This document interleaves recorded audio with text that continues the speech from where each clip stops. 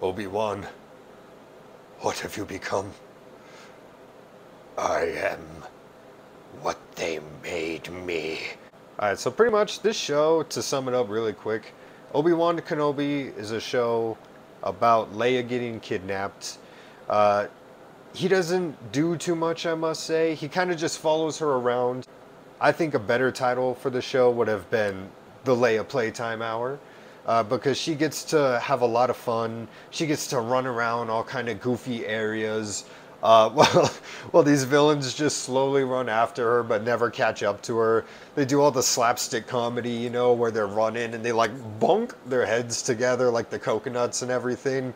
But, you know, so it's pretty cool in the sense that it's like a babysitting show. It's pretty cool.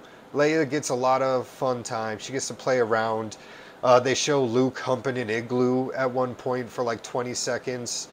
Let's not forget the main character, Obi-Wan, because I feel this poster is a perfect visual representation of kind of the show. You know, there's Obi-Wan. It looks like Obi-Wan. It's got Obi-Wan's name. But really, it's just an empty husk of what used to be a Jedi Master. An empty husk with just a little bit of Darth Vader sprinkled in there. Just enough for us to get mad when he gets punk bitched out in his own daughter's show. Most of the show, Obi-Wan's just kind of a loser who doesn't want to do anything. And then about halfway through, he realizes what it means to be a babysitter.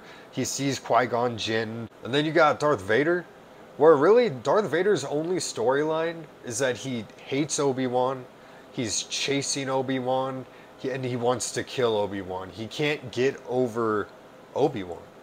And he's kind of like a jilted lover, really, throughout this show. And, you know, you love Darth Vader from the original series. Remember how powerful and cool he was? Well, get ready, because now he's just a clown. Literally, they gave him a big old red nose and everything, because all he does is lose. He does that a few times. The only character he beats is Reva.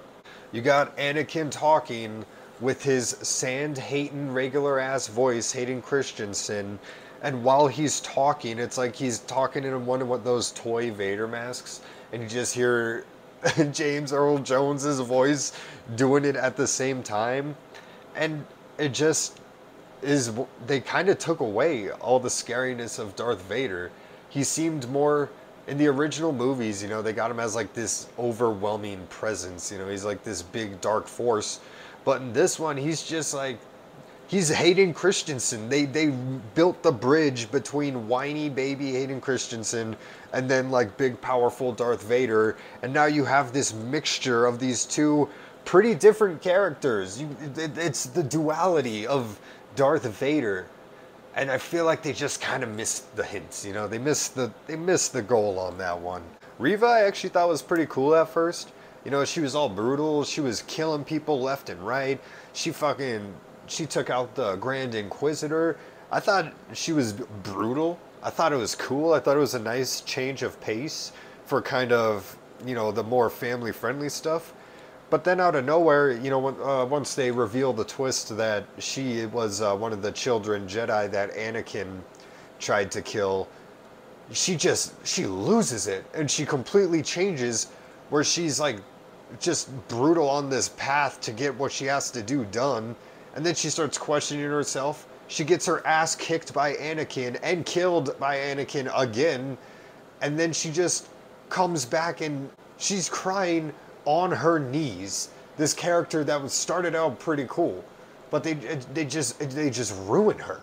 There's this great scene where she looks at Obi-Wan. She's crying and she says, "Have I become him?" And Obi-Wan looks down at her and he says, "No, my friend had conviction. Anakin would have never thought twice about killing anyone. You are nothing like him." And then they walk away. And right after that, I almost forgot. They have the balls. They have the fucking straight midichlorians in this show to do a fake out death for Luke, who's not established at all. They introduce him at the beginning doing nothing, playing with sticks and rocks from a distance, and then at the end they have him roll down. They don't even show what happens. She chases him into the desert, and then she just carries him back, and they do a fake out death for the main character of the next 6 movies, the son of the main character of the previous 3 movies. Something about that. It's just, I can't get over it. Why would you do a fake out death? There was plenty of, they could have actually killed someone. They could have developed her better and then had her like sacrifice herself for Luke or something. I don't know. Some shit. So I would say overall, Obi Wan Kenobi, it's a show about nothing. If you were ever wondering where Leia got her signature fingerless orange leather gloves, this is the show for you. You're wondering where she got her gun holster? This is the show for you.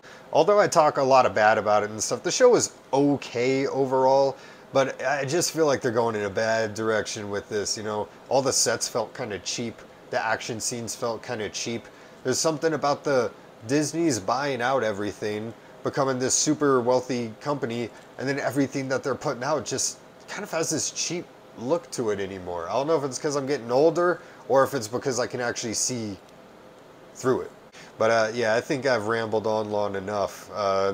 This is my review about nothing, about a show about nothing. That's all.